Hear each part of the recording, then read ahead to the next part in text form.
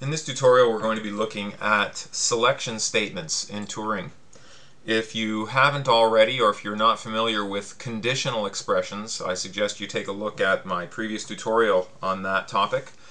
But for now, I'm going to assume that you understand them. So when we talk about selection in Turing, we're talking about making a decision. And the easiest way to make a decision in Turing is with an if statement. So the way that we do that, the syntax for it is we use the word if, and that tells us that we're making a decision. And then there's the item or the expression that we're going to make the decision on. And in this case, I'm saying if true. So that's going to be a positive decision. Then, and then the question is, what do we do with that? So in this case, if true, then I'm going to put the statement is true. And then when you're done with that, you type in end if. That's the end of your conditional statement. So that means you could put a second line in here. Put second line. So if I run this, the statement is true and second line. Both of those items appear. Notice that I use some indentation here to visually show here's the beginning of my if statement, here's the end of my if statement, and then everything in between is going to be executed if this part is true. Now, I put in true. No one would write a conditional statement this way because, or a selection statement this way, because it doesn't make a choice. This is always going to be executed. You might as well just have a program that has those two lines of code. And just to show you the opposite effect, if I put in false here, if false then, well, a conditional statement is based on the idea of something being true. So if I put false here and run this, I should get,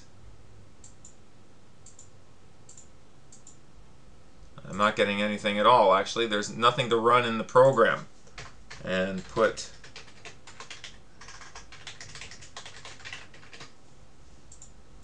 just want you to see that. That was the reason why the window wasn't even opening, because there was nothing for this program to do.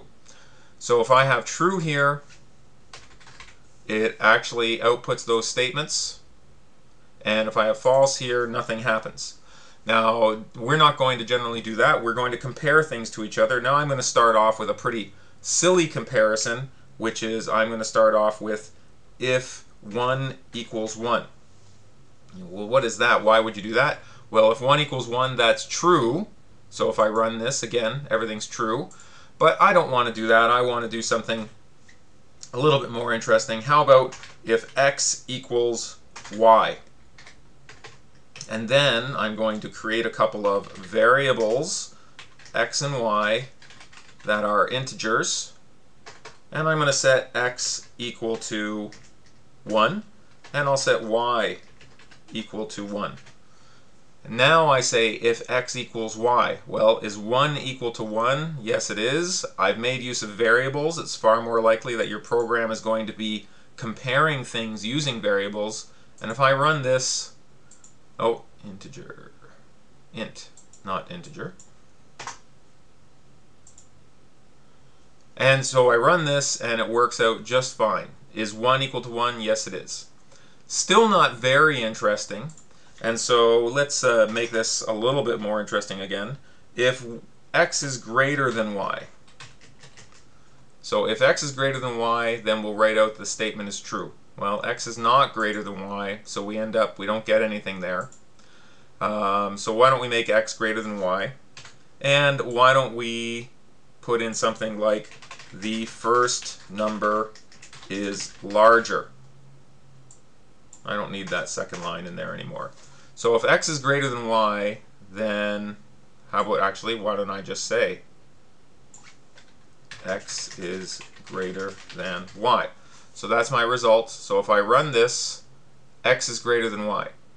Now, what if I want to test whether or not, or what if I want a statement as to whether or not y is greater? So I could add another conditional statement. In this case, I'm going to say x less than y. Well, if x is less than y, it's the smaller of the values. So then I'm going to say x is smaller than y. And I might even have a third selection statement where I say x equals y, and then we would say x is equal to y. So these are some pretty simple selection statements, and if I run this, I'm only ever going to get one of these results because each of these conditions is different. So sometimes I'm going to get x is greater than y. If I bump y up to be 3 and I run that, I'm going to get that x is smaller than y. And if I set both of them equal to 3, I'm going to get x is equal to y. So there you have an introduction to conditional statements and how to use those, an introduction to selection statements and how to use conditional expressions to have your selection statements actually make choices. So that's it for this tutorial. In future tutorials, I'm going to be covering more on selection statements, making more sophisticated selection statements that give you a little bit more variety in your options.